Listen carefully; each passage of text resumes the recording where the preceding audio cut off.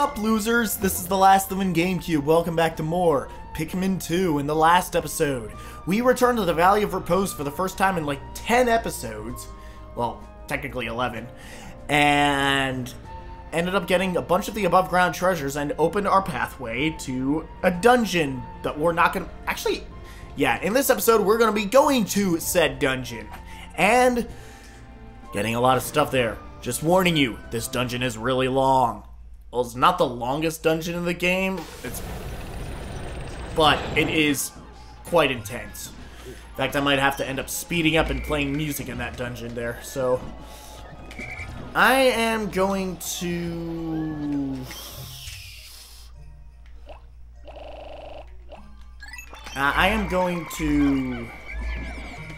Buddy, Joe, thank you. I'm just gonna get 25 of these guys, and I'm just gonna think about how many Pikmin I'm going to be bringing back to base. What? Are you kidding me? Please tell me the watch is back with the freaking fiery ball blacks. Miyamoto!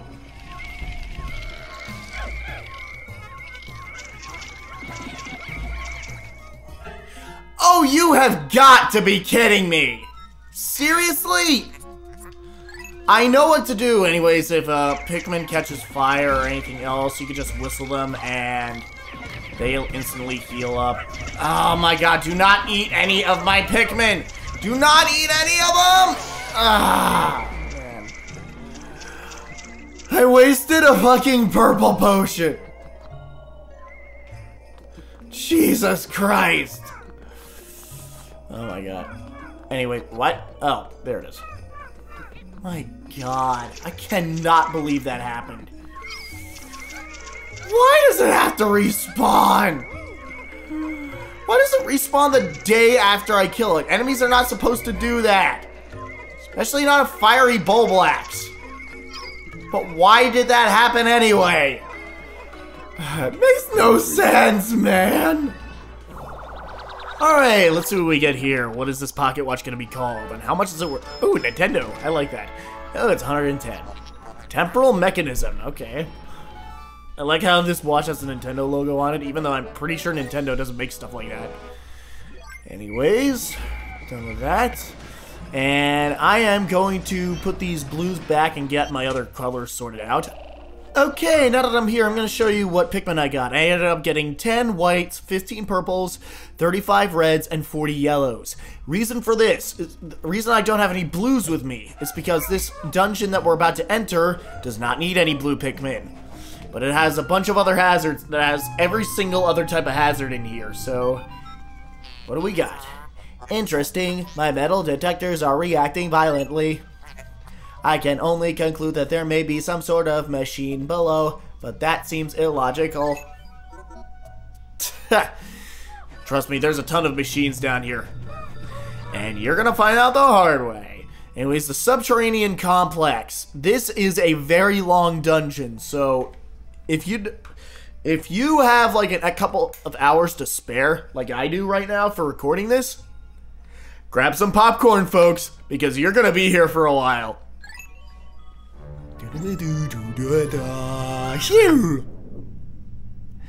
Alright, anyways, this is one of my favorite dungeons of the game.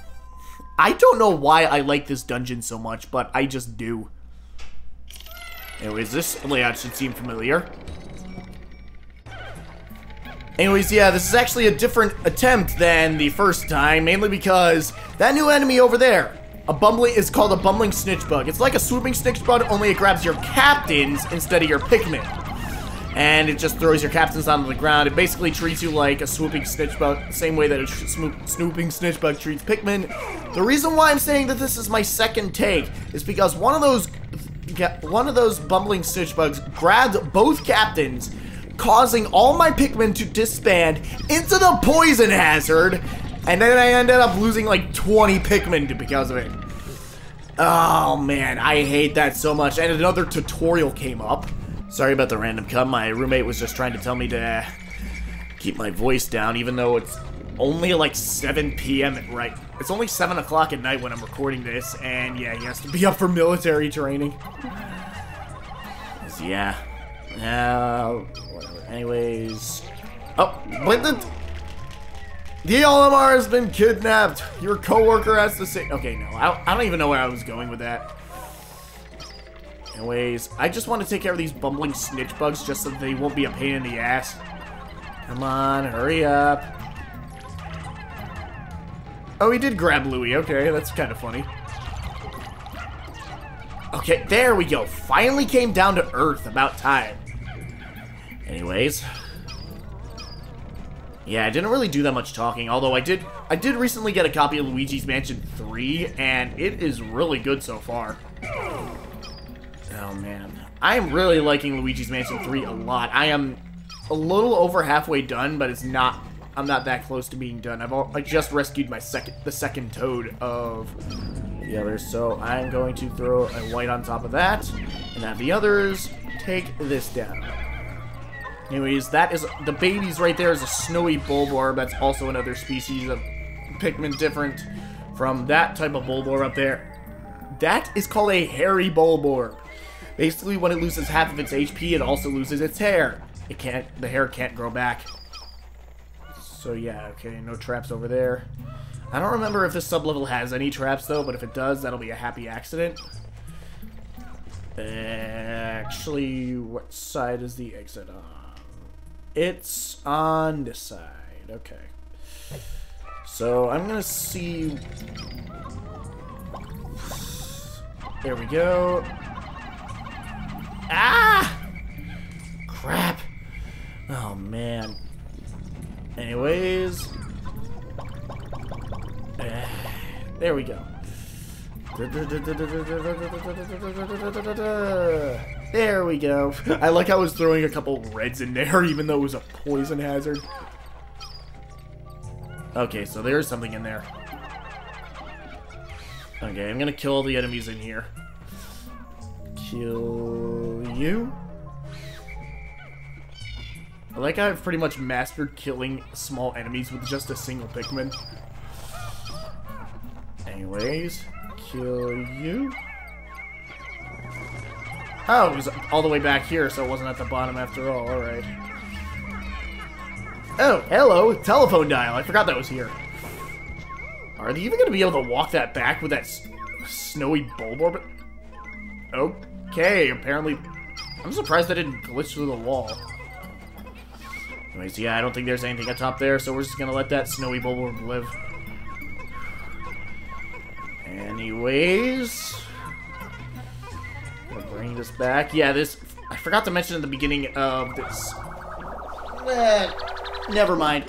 I didn't forget. I thought I would, mainly because this is the second take, but oh well. Anyways, what do we have here? Nouveau table. Yeah, in case you're wondering, nouveau means new in French. Oh man, my French is incredibly rusty, but I still recognize some stuff. Even though I never had the ability to speak a language fluently other than English, I am hoping to learn to speak Japanese fluently, even though I don't think that's gonna happen. Oh, jeez. Anyways, what? Oh, right. Actually, how many purples do I have in me? Okay, so there were 2 purples that went back to base. Oh, well, I'm just gonna kill the hairiness. Destroy the hairiness. Jeez, that sounds weird. My god, I didn't think that would sound so weird. Get rid of the hairiness. Why? My god. Ah, jeez. Anyways. Bring this there, and ba-bam. I don't think there are any other treasures aside from this. I'm gonna disband my Pikmin just to be safe. And I am going to head over here. Okay. What do we get here? Gamma tape, as opposed to flex tape. I love the reviews that JonTron made for that one. Exhausted super stick, not super exhausted stick. Jeez. And that's the last treasure. Anyways, this is the only sub-level that's gonna look like this. Every other sub-level is gonna look the same. And I guess you'll see why I like this dungeon so much, despite not knowing why. Sub-level 2. Every other sub-level looks like this. Yeah.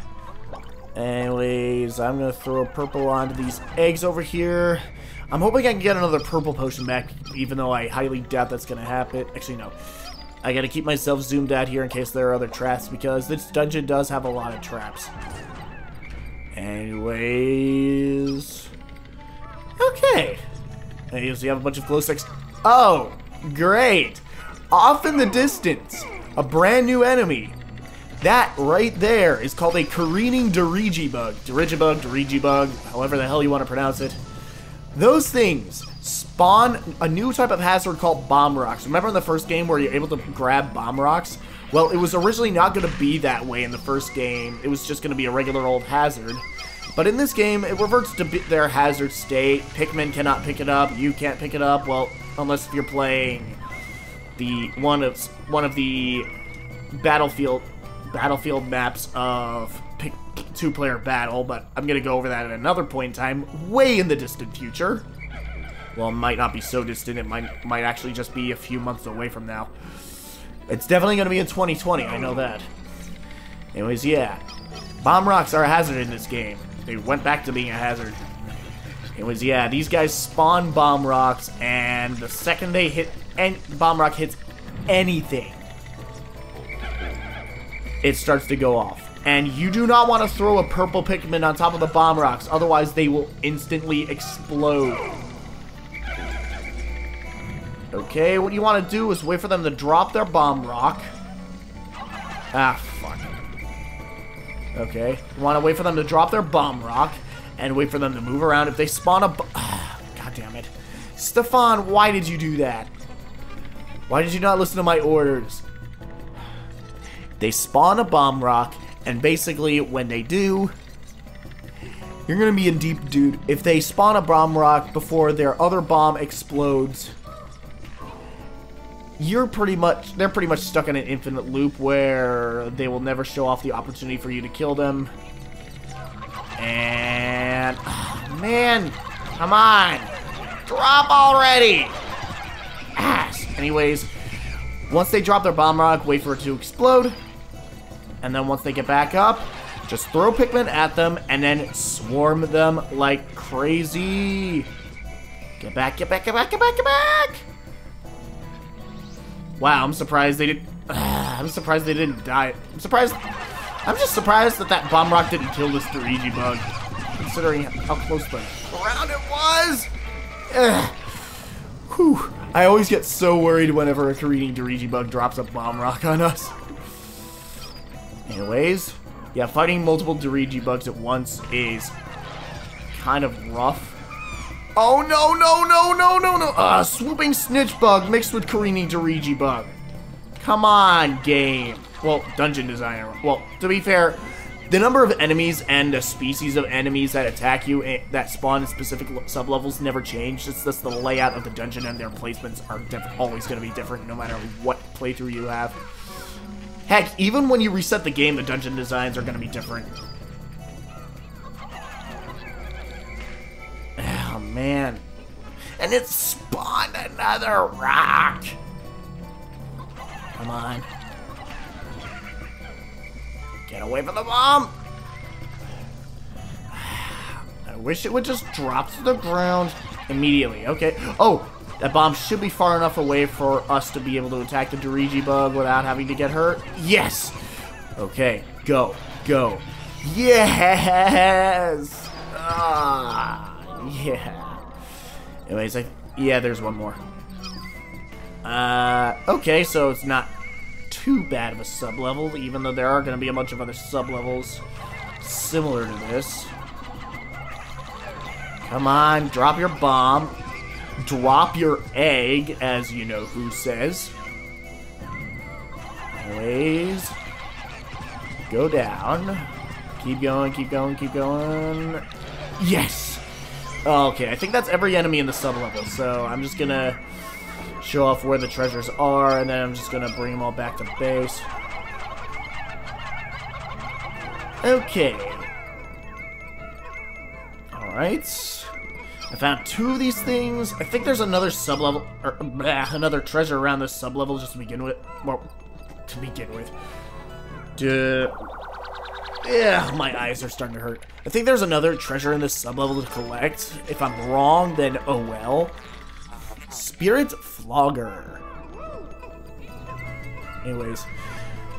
That gear just reminds me of the Pikmin animations that Nintendo's released a while back. Actually, I think it was a few years back when Pikmin 3 was released, or Hey Pikmin came out. I really liked those trailers. I wish Nintendo would do more of those. Anyways, 100. I think it's one of those batteries from Network Mainbrain. I think that's a battery to one of those really expensive vacuum cleaners that used to be made back in the 90s or 80s. Oh, it is the last one. Okay. Okay, oh, right, I forgot I have Nectar here. I could just refresh my Pikmin strength. Okay, I don't think I have any more leaves. No, I do not. Okay, now all I have to do is find the exit. Oh, there we go. Okay. And... oh, there it is. Okay. Going down. Whew. Alright, I think I'm going to end this video off here. Next time on Pikmin 2, we are going to continue with the subterranean complex. Oh, I was about to say, why did that take so long? See you guys then.